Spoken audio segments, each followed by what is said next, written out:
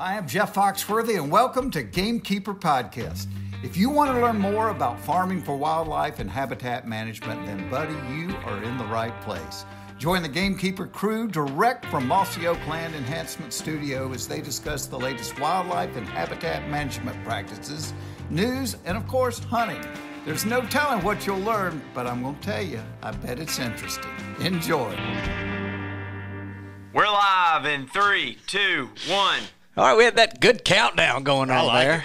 Yep. Back in the house. Yeah, that so good grief. This has been we've been talking about a lot of stuff before the microphones got turned on, but we've got Dr. Michael Chamberlain here.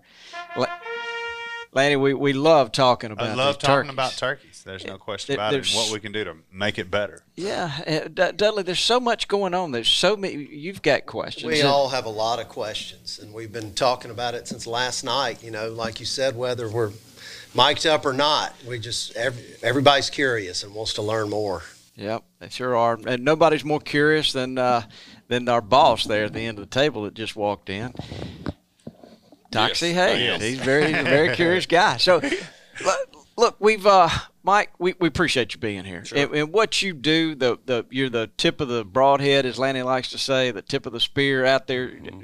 You're probably not making a lot of friends at in some circles, but you're putting out the truth. I mean, social media is rough. I mean, you post something, there's always going to be somebody kind of taking a shot at you. But we appreciate what you're doing out there. With all this research and gosh, we just love this turkey so much. We're sick about what's happening in some places. Mm-hmm. So me too. Yeah, me too. I can take the social media criticism. I That's know right. that my heart's in the right place. Yep. And I don't say things that I don't have data to support. And if I do, I say I don't have data to support speculating. But if you're wrong, you're also quick to say, yeah. Well, that's part of being a scientist. If you can't admit you're wrong, you need to go into a different career.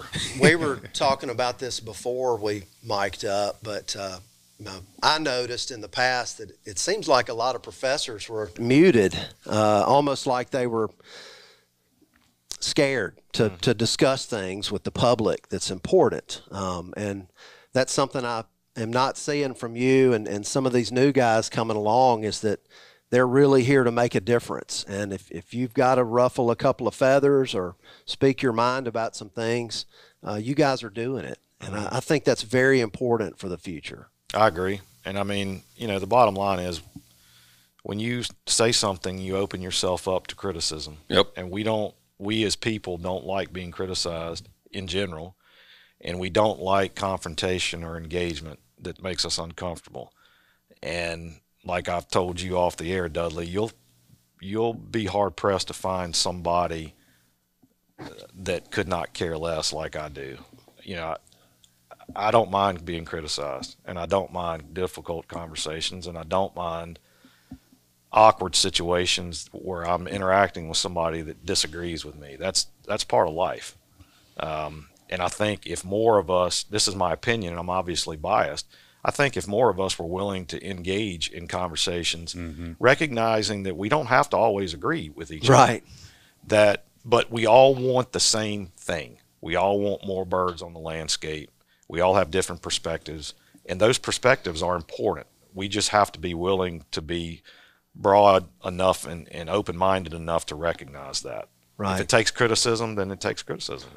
We got to be careful about personal agendas. That's such a poison. And it's so hard as people, we all have our right. agendas, in life, whether it's your personal life or whatever. I mean, we all have goals. Yes, but yours are so steeped in. We're all human. We all have huge flaws. But his are so steeped in the truth. I mean, you're after the truth, and he takes a position based on, because, exhaustive lifestyle career at searching for the truth. That's what research is. Then, you're not scared to take that position based on the truth. And all I was getting at is, like, if people would, maybe you should come into it with an agenda, but make your agenda the truth, Well, don't act like it's the truth that's just your opinion. Base it on what we've got documented, what people have researched and found to be true. Base it on what you've actually found out by example on your own place, I think Laney took some exception when you said that none of us are perfect. Yeah. I saw the look on his face. Speaking for you and me. He was outwardly stunned. Look, you see what we work with. Yeah, it's tough. So you're based out of the University of Georgia there in Athens, and you've got projects all over the country, don't you? Could you explain a little bit about what all you've got going on? Yeah, so I work with a number of collaborators in other states, and some of the work is mine that I direct, whether it's in South Carolina or Georgia. I have some work in Alabama that I direct. Or it could be studies where I'm collaborating North Carolina, Kentucky, Tennessee, Missouri, Nebraska, Texas, Louisiana. I mean, other places that I have colleagues that have a mutual interest, and we share information. And that's a powerful thing because academics historically don't like to share anything. And I really see the collaborative nature of what I do as being really positive now. And the folks that I work with have the same mindset. We all recognize that it's more powerful to have 1,000 data points than 100. Yes. And it's more powerful to have data stretching the entire subspecies range than just one study site. So yes, I have a lot going on, but it's not, I don't want to take credit for it. A lot of other people are involved, and a lot of really talented people are involved that are doing the same type of work that I do. So we call that replication, correct? Yes. So me as a hunter, I'm making observations when I'm out in the woods, and I can form an opinion. But the difference between what I see and what you see is you're seeing stuff all over the place. You know, things are getting replicated, and then you're doing the math and averaging things.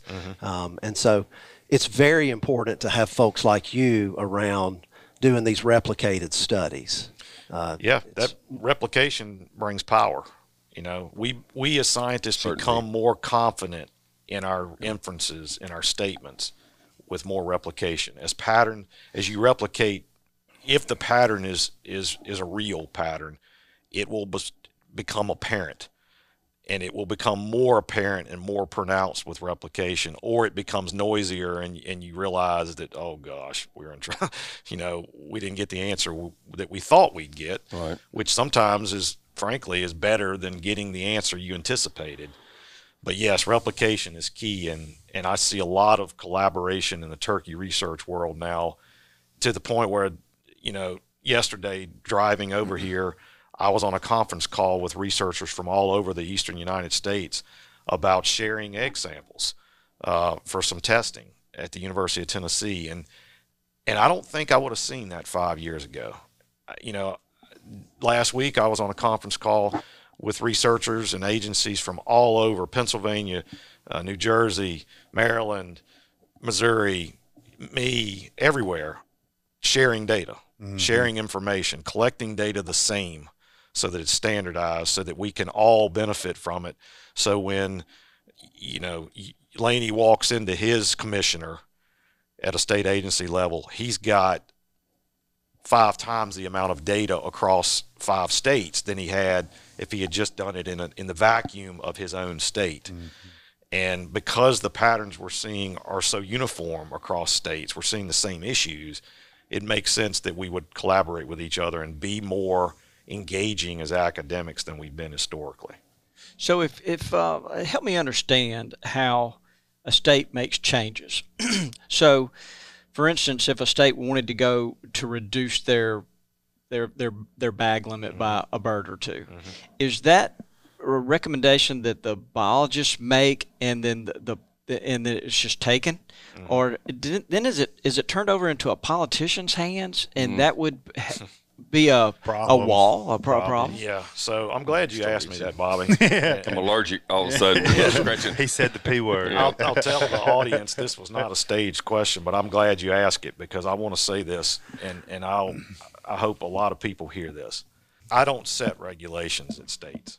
I don't recommend bag limits. I don't recommend season frameworks, and they don't ask me. I've never been asked to recommend a season framework, ever. That's not my job. So what the way regulations are set is the agency will either collect information or not addressing a concern. So I'll give you an example using Georgia. This is what happened in Georgia this past year. After years of declining production, the agency watched harvest decline and decided they wanted to make a change. They had been seeing the data coming from the work in their own state, and it caused them concern to the point where they tried to identify things they could change that presumably could have some impact on the population. They decided to reduce the bag limit and to change the season dates, basically shorten the season a little bit, move the opening date back later. Why did they do that? They did that because the science suggests that that's the more conservative season framework for wild turkeys, which we've known since the 1990s. That's one example. In other examples, you may have a commission, a group of commissioners that votes on a regulations package.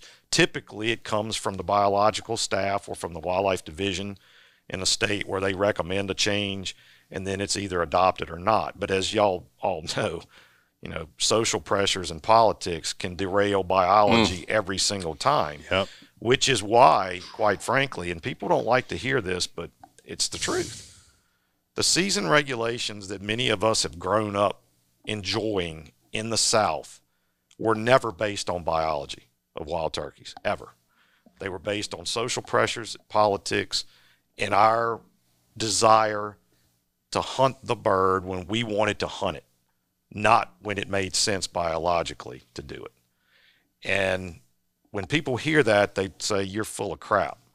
And I can direct you to resources that were published in the 1980s and 90s that told us exactly how to frame a turkey season biologically. Mm-hmm.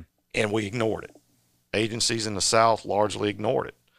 And they did that because turkey populations were exploding. Times were great. Right. And there weren't Everything many hunters. looked good. Yeah, hunters are lower. And the landscape has changed. And we're no longer in that. We're in the new normal, where the regulations that we've used historically, first of all, that never made sense. But second of all, the science has shown forever that they were potentially misguided. Right. And when you tell people that, they get really upset. And I understand that. I deal with this a lot with younger hunters, say 20-ish, 25-year-olds, that will contact me on social media or something and get really upset that I would say such a thing. And I send them a document that is widely considered the seminal document on harvest regulations for turkeys. And I tell them, go to page this, and this, and read it. And what you'll see is that the authors of that, who were renowned turkey researchers, told us that you need to time the season at the peaks in nest incubation, meaning when most hens were already nesting. You need to remove 30% or less of your toms. And you need to do that because if you don't, you're going to disrupt breeding. And if you disrupt breeding by either starting too early or killing too many, you're going to eventually see declines in reproduction. And those recommendations were made based on data collected in the 1980s. And those data sets, production was more than twice what we're seeing in the South. In other words, the juvenile hen to adult ratio in the fall was 3-to-1, meaning for every adult you saw, there were 3 young. We see 0.3 in the South. Think about that. 3-to-1 versus 0.3-to-1. That's exponential. We're just not making the birds, yet we're still under this mindset that percentage of toms is okay, and it will be long term. And it's not just me. There's a lot of people working on this now, trying to figure out, well, what is the number? What's the right number? And the bottom line, like we talked about last night at dinner, is it's probably so variable across the landscape. Right. We'll never understand it. No. So we're going to have to get to a point where we're willing to accept, which Toxie says all the time, what is sustainable? What can we take without taking too much? What can we take leaving it as good or better? Hey, this is Dudley from Native Nurseries. I spend a lot of time deep in the woods looking for special trees. Onyx keeps me on track and helps me be sure I can find them again and my way out. Try it out for yourself and see. Use coupon code Mossy Oak to save 20% on your Onyx subscriptions.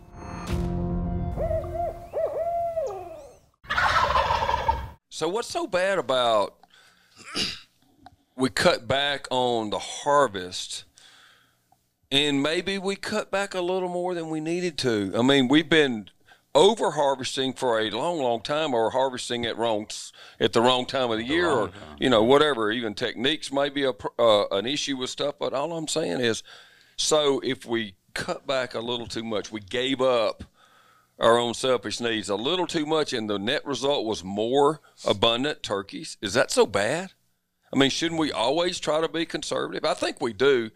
And this wasn't intended to be another sermon, but it's just everywhere there's going. He spoke to that because it's like, politics gets in the way. And I know that's just a big, broad term, and it's kind of negative to people today about, politics being, becoming popular and getting revoted in your office and all that kind of stuff. But, I mean, clearly politics should be the servant to biology and to our resource, the turkey, not the other way around. And we shouldn't be making demands of our politicians to revote them in when they give us more liberal harvests and seasons. Now, I can see where I would rather them cut back on, honestly, I'd rather them cut back on my duck numbers. I'd rather them cut back on my turkey numbers and give me a longer season, as long as everybody adheres to these things, because I can get out and enjoy it more. I could take someone else and worry about shooting one myself, So I would rather have more time out there. If it meant cutting back, I'd do personally. That's me. But, again, in general, I think we should look at all the politicians and all the people setting these regulations. Like, are they doing what's best for the resource? Not are they doing what's best for me to shoot stuff? And I think we should start electing people based on that. And I know it's hard to get to that, and that's micromanaging everybody's, elected officials and so forth. But in general, our populist view should be based on what's best for our resource that we love, not our own selfish wants. Yeah, that's all I'm getting at. The agencies are in a tricky position because opportunity kills ducks and turkeys. In other words, if you cut time, you save birds. If you reduce bag limits, you can save some birds, but not proportionally as much. That's right. So you got to give up. There's a take and give. Yeah, with turkeys, you see that most of the birds are killed the first 2 weeks of the season, and agencies know that. So if you open a season April 1st, most of your toms that are going to die are dead by April 15th. If you open it on April 5th, it's April 20th. I mean, the bottom line is we shoot most of our birds early whenever the season opens. Yeah, because the ones easiest to harvest are gone. Exactly. Much less. We take the birds that are willing to play the game, and by 2 weeks into the game, gobbling activity is declining. Birds are wisening up. We're killing some of the vocal, aggressive ones, and things change. And that's the way it's always worked with turkeys. So, all this research that you've done, is there any correlation between hunting pressure and gobbling? Oh, yeah, absolutely. And on heavily hunted sites, you see this very clear signature. It doesn't matter when hunting starts. If let's just say it starts March 20th or March 25th or April 1st or April 10th or whatever. As soon as hunting starts, gobbling declines. It takes about a week of a lag. In other words, the season gets going, you see gobbling kind of trail off, and then it drops. Prior to that, it's ramping up, as it should be. It's ramping up, competition's increasing, there's laying going on, they're breeding, they're aggressive, they're talking to each other, boom. And then we start hunting, and they change their behavior. And it's not that we're killing all of the vocal toms. Some of them are just gobbling less, right? Right. What you see on non-hunted sites is a bell curve. It's a perfect bell curve. Gobbling ramps up in early March, peaks in mid-April, and starts to slowly tail off, where there's just as much gobbling in May as there was in March. And that makes sense because there's still a lot of competition later in the nesting season because some hens are breeding again, and they're renesting, and they're going back, to these toms, and they're receptive. So, and then to your question, Bobby, on some of these sites we've had that are only like hunted in pulses, like 2 days and then no hunting for 4 or 5 days and 2 days. What do you think? What do you think happens? Gobbling increases, the hunt starts, it decreases. There's no hunting for 4 or 5 days, it increases. They start hunting, it decreases, and I mean it's very clear this bird behaves according to activity that we place in front of it. Pressure. Yeah, right. for sure. Wow. Yeah. Interesting. People like Lanny out Yeah, there. you got to quit jumping out. going down the dummy line so much. Is what it comes down to. So what about so going back to the state agencies? Is it hard for them to kind of turn the barge? If they started realizing, let's just use Tennessee as an example. I don't know anybody in Tennessee, but if they wanted to adjust, does it take them years to adjust, or can they do it within a year? Most of these states are working on regulation cycles, so every so often a new reg cycle comes up. So they typically will make recommendations for changes a year or two in advance. So, for instance, in Georgia, I was providing data to the state agency, and I know because I was talking to their biologists periodically, they were discussing regulations changes years ago. It just was implemented this past year. Yeah. So most of these agencies they're having to go through this process in advance for something that's going to happen 2 years or a year down the road. But yes, they can make changes in a fairly timely manner. But as you know, when you start making changes to regulations, people get really mad. It just feels like that a lot of states have some antiquated laws. I mean, I think about the bearded hens. We've kind of lightly discussed that. Why is anybody shooting a bearded hen?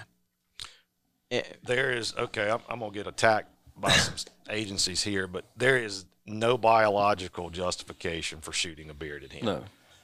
I don't know. I suspect that was a relic regulation that was put in place when someone thought we were too stupid to tell the difference between a tom and a hen that is half his size, but she's got a beard. I don't know that. That's just my suspicion. But this is one of the more interesting questions I get on social media is, can bearded hens nest and brood? And the answer is yes. The beard emerges from a papilla. Every turkey has it. Every bird has it. It's just that some hens express it. They are biologically just like every other hen. So shooting one because you think it's inferior is nonsense. Shooting one because you're thinking that, okay, well, the state allows it. Well, that's your own decision, but just understand there's no biological justification for killing one.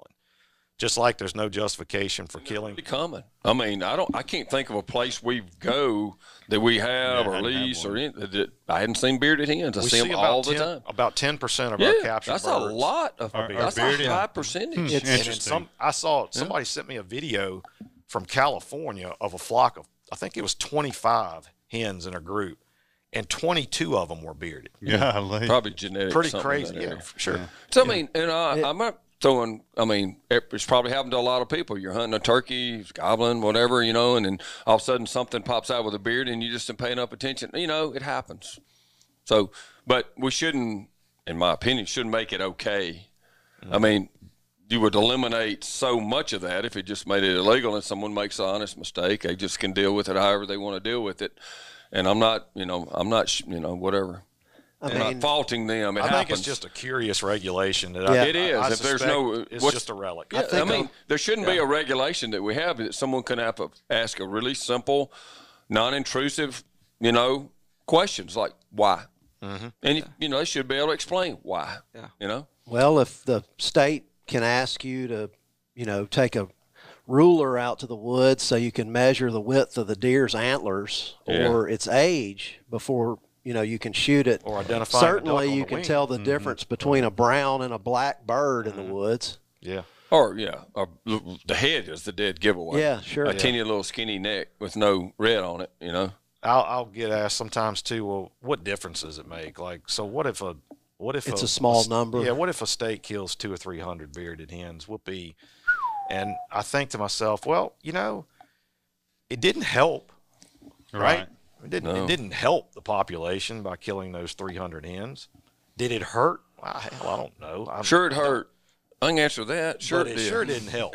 That's kind of the way I look at it. Maybe not on a huge scale, but to that particular area, certainly it makes a difference. Well, I mean, if that was the case, then, hey, I decided to kill a few extra over the limit. What did it hurt? Well, I mean, just like any other, if it's a statewide law, if you look at that, it's like the whole state could possibly do that. And, as a whole state, did we kill a couple of hundred extra hens? That's a big deal. Yeah. It's a big deal. So, Toxie, I don't want to position a soapbox for you because Lord knows you don't need one. I'm on it already. But you, from time to time, you make a comment about why can't we have stronger laws when people violate a wildlife law? Yeah, I feel like it makes a lot of sense. Well, Could you go through that real quick? In general, it would seem like we would just. It's not emotion, it's just logic. And, that's the great thing about research. You're just trying to feed logic and truth. So what is the most critical factor in going and hunting and game species to their success, their survival, their health, their, creating an abundance of wildlife, ensuring they're around for hundreds and hundreds of years, all those things, long-term sustainability, that's a big term in everything today. And mirror our laws and the restrictions and the consequences of not following those. So I'm just saying, if the biggest issue is harvest numbers, shouldn't the biggest fine and penalty be overharvest? That's all I'm saying. It's just not an emotional soapbox thing, but it just seems like when you have a state where the most critical thing is our numbers that we harvest, yet it's almost maybe just a slap on the wrist for that law. I mean, we've got some laws that are so prohibitive and penalizing and, confiscating things and whatever. And that's all fine. I'm just saying that it seems like you should have they should mirror what's most detrimental to our population and let the laws mirror that. That's all I'm kind of saying. So, yeah, and I've heard you say that, like, it should be. It seems like to me, and I may be wrong, I stand corrected, so this isn't a soapbox thing. I'm just throwing it out there. It just seems like the biggest fine should be killing too many. So, Mike, his thought was, if I understood it correctly, why wouldn't we make that violation super painful for somebody? Say a $5,000 fine. And then his point of justifying it was the only people that are going to fuss about that want to be able to get by with it. Yeah, that's right. That's right. And we had the game wardens in here this past summer we talked about this turkey ring they busted up, and a number of the people that they caught said it was cheaper for them to pay a fine than it was to join a club. Sure. Yeah. So we've got to reverse that somehow. It's cheaper. It makes more sense to someone to go pay a fine, break a law, and go pay a fine than it does to do what's right. Yeah, and even sadder to me is they find, and I know it's false, and I know day of reckoning is coming for all of them, but they find such joy in doing it, which is to me, it's just sad. I'm not even judging those people because that's not my place, but I feel sad for them, and I hope they can find some greater joy in actually helping boost or grow or make more healthy a species or a population, as opposed to some kind of joy. It's just kind of sad. It's almost, I'll be honest with you, it's almost demonic. I have to see that in people that take such great joy in killing way, way too many in these birds. Good gosh. I have trouble with people even joking around, like on social media. Like, they may not be a fence hopper per se, but they joke about it. Yeah. I don't know. I respect the bird too much. I like to have fun and cut up, but that's not really something I'm going to be joking about. Yeah. Lanny, you got a comment? Just an observation. We're as a outdoor people, I'd say the majority of us, but we have pretty conservative views on a lot of things. And conservative, it means less government, less regulation. But I'd like for us to look at this as like, hey, the state agencies don't necessarily know what's going on your place. So as much pride as you take, is, I guess, not doing what the government says, maybe, use your own determination to figure out what the regulations are. I mean, not over harvest, obviously, but under harvest, So yeah. I don't know where I was trying to go with that, but there seems to be some kind of commonality. That's an excellent point. Between that, we're independent people and we pride ourselves. I mean, maybe I'll get in trouble for this, but when do you trust what the government tells you to do? Yeah.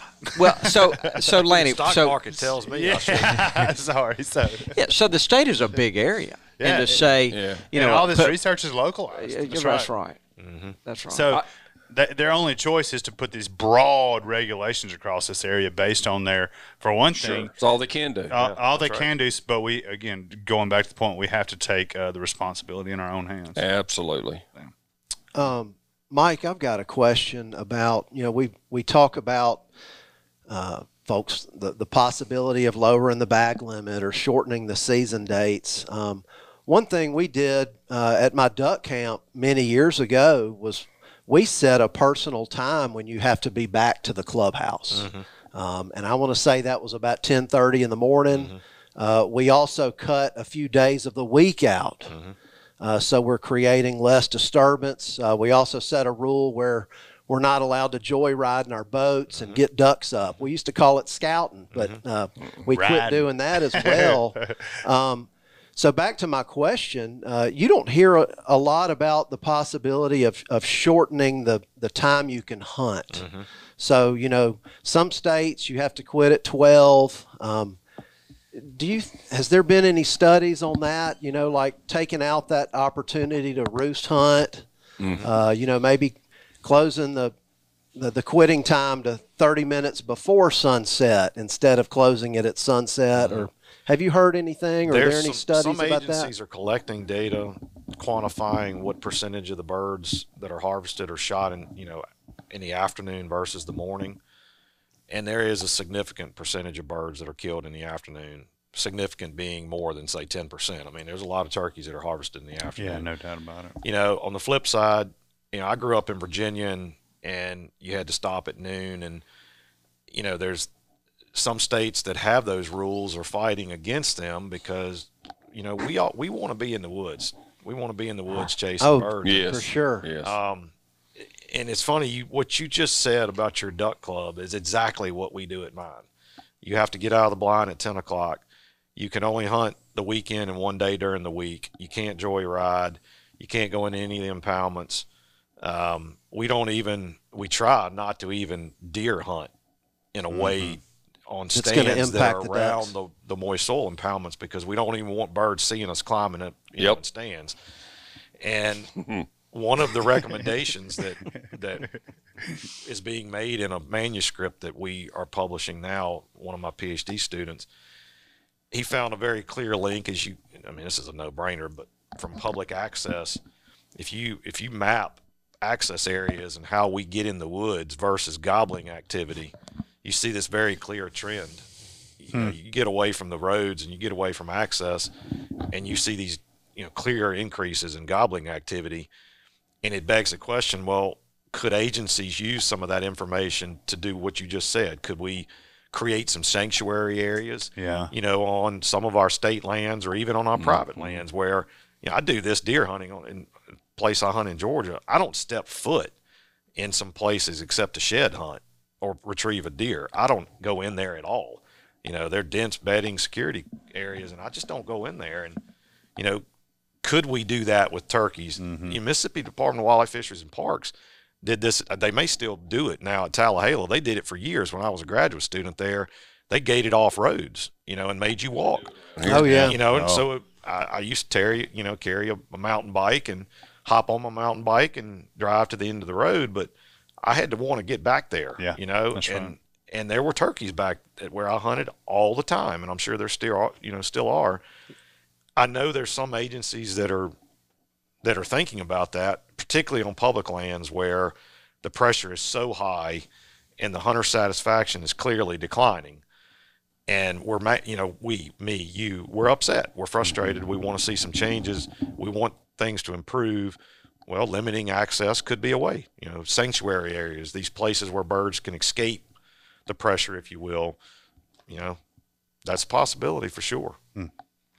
I think it's particularly on small public lands. I think that's something that agencies are going to look at in addition to quotas and other ways to limit demand, because I think there's a supply and demand issue with this bird. 100%. I mean, from a personal standpoint, I would almost rather see something like that where they cut it off at 3 p.m. I can still take my gun back to the, unload, put it in the case, maybe do a little bit of scouting, but or go catch some crappie. Or go catch some do crappie. something else. Yeah, That's right. there you go. Yeah. Yeah. So, Mike, there's so many topics going on, so much being discussed. Is there anything that's on your heart or anything that you want to make sure that gets communicated to anybody listening to this? I want to make sure we give you that platform and that opportunity. Yeah. I think one thing that I have seen this year, I saw it last year, I saw it during the COVID spring of 2020, that I had not seen as much of previously was division. Division, turkey hunters fighting with each other and criticizing each other for the way they hunt, the way they don't hunt, the way they whatever. I mean, you pick something and none of that does anything for the resource that's positive. And I was asked this on a podcast the other day about this division, this divisiveness that seems to be so pervasive on social media. And I would like to just ask folks, if you wouldn't say what you're about to post to someone's face, then don't write it. Yeah, to someone's face who's twice your size or twice your strength, too.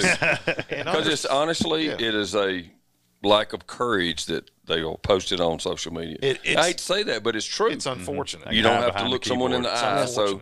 Or sleep on it. That's a great, that's even Don't better comment point. until the next day. Those are two great things. What I've seen happen is this almost need to take sides on everything. It doesn't matter which topic it is. Predator management or don't. Decoys, don't. This, don't. TSS, don't. I mean, in all of these things, none of those discussions, albeit fruitful, you always encourage people to engage. Yeah, you want dialogue. But geez, I mean, when I see these topics pop up and I see so many people arguing with each other, I step back and think, did that conversation on that thread benefit the wild turkey resource at all? And the resounding answer is no. And more importantly, did it do anything to represent us positively as turkey hunters? And the answer is probably no. So if the collective result of being divisive is you don't help the resource and you undermine yourself, it doesn't seem to me that that's really that meaningful. That maybe we need to be more willing to be more introspective and recognize, not Laney because he doesn't have any faults, but we all have faults. He's deleting comments right now. Eat your words on social media and understand that back 20 years ago when you'd end up in the same room with each other, I mean, I watched some of the tenets of this world. I watched some of the people that drove turkey management for decades. I watched Larry Van Gelder and George Hurst, Bill Porter, these people that were impactful to this world that I now live in. And they had heated conversations, man to man, woman to woman, and they shook hands and they walked out of there understanding that every single one of them had the same objective. That's the key. Mm-hmm. And we, I think, in many ways have lost sight of that, that we all want the same thing. And if we don't recognize that how we interact with each other could be harmful rather than helpful, then we're losing sight of the forest for the trees. I mean, it's so easy, but it's so hard. But the resource and the truth, that's it. Yes.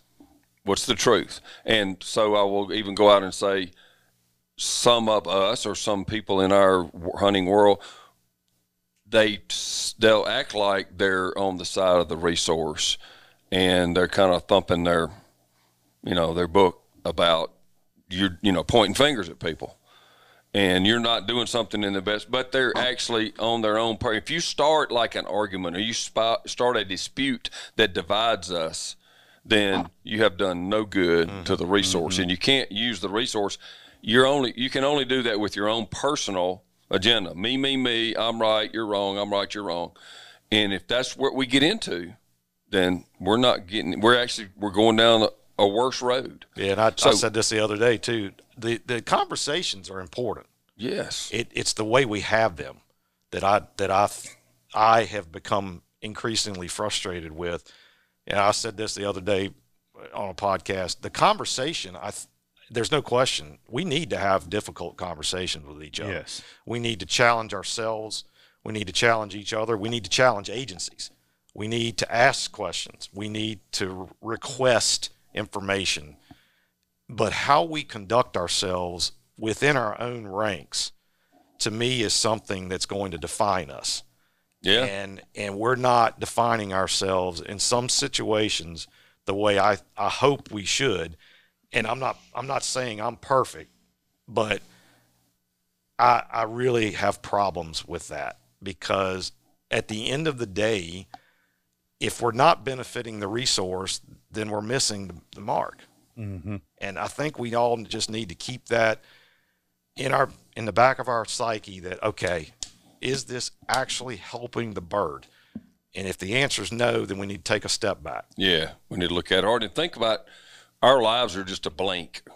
Think about it. I mean, people lose so sight of all that, and we're just so mired in our own way, our own time, right now, like it's the only time in history. And so we're charged with this period in history of something we love so much. And are we really, when your day is done someday, did it really matter you got to kill one more, or you killed more than someone else, or you killed your limit first, or did we actually pass through this time and ensure the survival and success and plentifulness, or whatever that word is, abundance, of something we really love? Mm-hmm.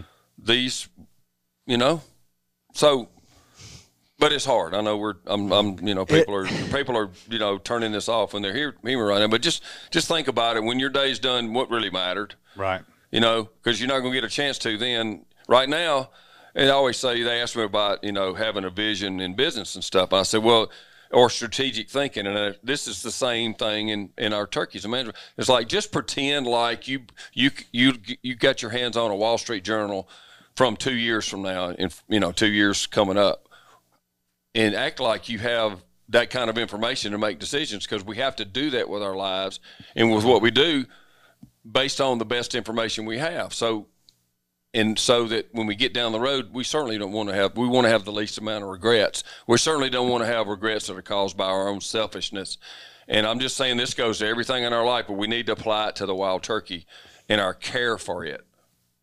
Yeah. If you love them that much, if you love hunting them that much, you got to learn to care for them that much too. Write your own eulogy. It's amazing how philosophical we get. Well, it's because what we love. I mean, there's no difference, because it's when you love something, you should care this much. I mean, how can people like him pour their life into this and then get their nose bloody by people constantly and have to walk right into the hornet's nest because they love what they do and they've got a conviction? And so that's what we're trying to honor them, because they're trying to give us all the truth. And let's face it, we don't even have all the truth, as hard as you've worked. Never will. And I think the more the harder he works, the more truths there are to uncover.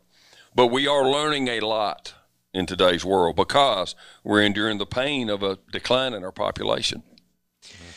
Well said, Mike. We just appreciate you. Let's take a little break here. Mac, have you got a trivia question for the good doctor? Fun. We always ask guests a trivia question. I do. I have a good one.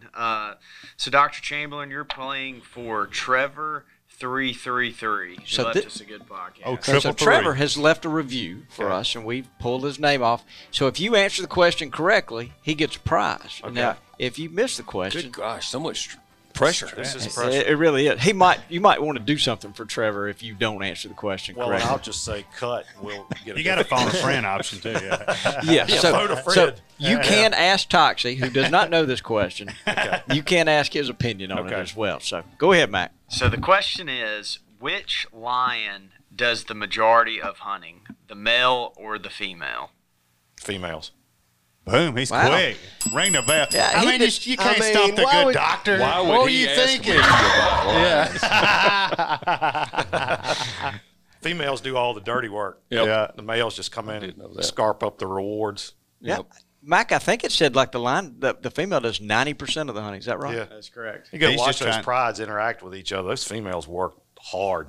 Those males just they don't do anything. Lay around and try to secure breeding opportunity. That's all they do. You know, Well, we normally purposely try to make it difficult, but It was hard to make one difficult for him. Yeah. Good You know, I started to go with Smokey and the Bandit, but I said no. no, I would have Like a crushed you on movie? that one. I've watched that movie about 500 times. I would have crushed you. I quote it. My wife's like, "Shut up, shut up, Jackie Gleason." It is one of my favorite movies too. Yeah. So, Oh. so why don't you just relax just a moment? This is where we turn it over to Dudley. He does an Ask Dudley question. Somebody's written in, and we all usually learn something. okay. So this actually came from one of Mac and Neil and Daniel's buddies. His name's James Morgan. Oh, the great gator man. And I don't know if James knows, but I think I dove hunted on your place about 25 or so years ago. And we want a duck hunt on your place this year. Yep. And if you got any Definitely doves, has the duck hunt. if he has any doves, we'd love to come do that. Yeah, we'll do that too. You're right. But all right, so Holla James at us, says, James. Dudley, what is a good spacing to grow a nice stand of oaks that will provide quality timber, but also good for wildlife? I assume I need to space them closer together. Can you help me come up with a plan for this and how to manage it? My farm's in the Mississippi Delta. So anyway, James, a lot of people, and I went to forestry school, and the majority of the teachings revolved around what brings the most important to the timber industry in Mississippi is loblolly pine. And there's been a lot of research and studies, but I was obsessed with hardwoods. I frankly got a bit tired of all the loblolly research, but pines are easy. You can plant them close together and they compete with each other. When they're close together, they prune upwards naturally. The branches fall off and you have a clear log, and then at a certain time you can go in and thin, and then they grow close enough together to where they start pruning naturally. And by the time they're 30 years old, you may have some telephone poles mixed in there with your saw timber, or you could keep going and just have bigger logs. But hardwoods are different. When I used to frequent the Delta, I would drive through these fields that they had converted to CRP. And if you looked closely, they would be nothing but oaks, and they look like nothing but big bushes. Oaks cannot compete well with each other. And so a lot of well-intentioned folks were planting nothing but oaks 10 and 15 feet apart from each other. And I guess they assumed they could go in there and thin them, and then you would end up with this, high-grade log. And that's wrong. So I started obsessing over some of these researchers. One of them was Brian Lockhart from the USDA. I think he ended up at Arkansas. Emil Gardner, John Hodges, Dr. Ezel was doing some stuff on it too, but they were calling it the trainer tree concept. That concept is you've got to be willing to be patient, especially if you're waiting on acorns. But you plant your oaks, and then you can plant competing, like it's forest associates mixed in. So for James, you're in the Mississippi Delta, so you're planting bottomland species like cherry bark oak, willow oak, swamp chestnut oak, nut-alls. You get further north, you can throw some pin in there, but you also need green ash. You need hickories. You actually need the sweet gum that everybody thinks they hate. elms. And what happens, these researchers figured out that roughly around year 25, and they have different growth habits. There's X-current and D-current and other ones where, some of them branch out more lower and have a pyramid shape. Well, the oaks try to grow straight up, and they don't have a whole lot of leaf area up top. And then somehow at about year 25, one of the things they can do is they can abrade the branch tips of these other species. Like sweet gum is the most vulnerable and probably one of the best trainer trees. They can start abrading those leaves during windstorms. And then that red oak or white oak is able to just barely bypass it and start developing a canopy. But at that time, it has a long, straight, no taper log that has pruned up naturally. And so that's, once it starts winning the battle, then it starts adding diameter, and you end up with a high-grade log someday. So, so but what's his spacing then? Your oaks or your generally it's going to be your oaks. They need to be about 25 feet apart. That's what I was hoping. So if you go out to Panther Swamp or Delta National or any of these government lands where the trees were either planted or let grow naturally, they're beautiful stands. They're high-grade logs. Yep. But on the same note, there's some other species that you really don't want mixed in, but I'm a big fan of diversity, so I don't mind them. Cottonwoods, sycamores, poplars can grow too fast and overtake them. Right. But I don't really mind that. Yep. You've just got more diversity. Lanny, do you have a question? I do have a question. So would your recommendation differ for somebody that was looking for mass production versus timber production? Oh, for sure. So why don't you go into that a little bit? We do that all the time. I do that every day.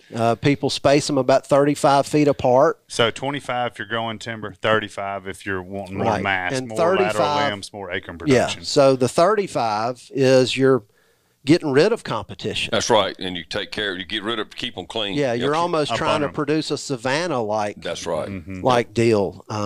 Big canopy. Sometimes you can do the happy medium. I'm all about a mosaic or a patchwork. So some areas I may have savanna-like that I mow around, and some areas I'm going to let grow up naturally, or plant some oaks and let some of these wind-blown seed species like sweet gum have those seeds land in and compete with them. But it's really all about your goals.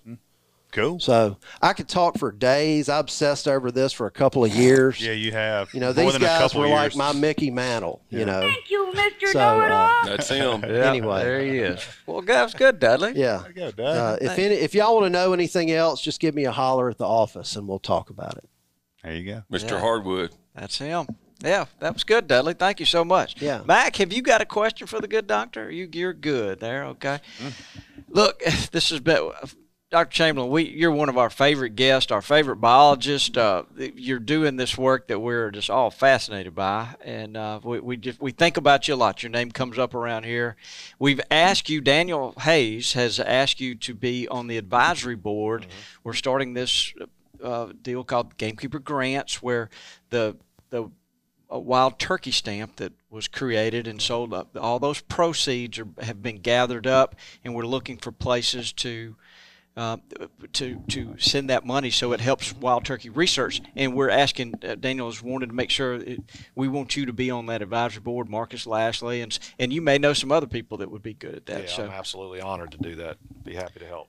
Well, that's Mossy Oaks. That's a big way Mossy Oaks giving back, and we're just kind of getting our feet underneath us with that. Yeah, just getting going. Yeah, it's going to be a lot bigger than just more to that. come. But yes, absolutely. That's the first, and it's obviously created a big wave of positive and brought people together. And so we just want to be sure we get the most for that. So it's all going back to turkeys. I can assure you that every single penny. Yeah, it is. So thank you for being here.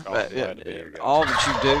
If there's anything we can do for you, you just let us know. I think we have a meal. Yeah, you smell that? I do smell something, and I hope Sam wore a head net. So I'm sure you did. Then we got some fresh yellowtail back there. Yellowfin. Yellowfin. Yellowfin. That sounds good. I hope you like fish. Oh, I do. Yeah, I do. I think you like it. Fresh from the Gulf. Yeah.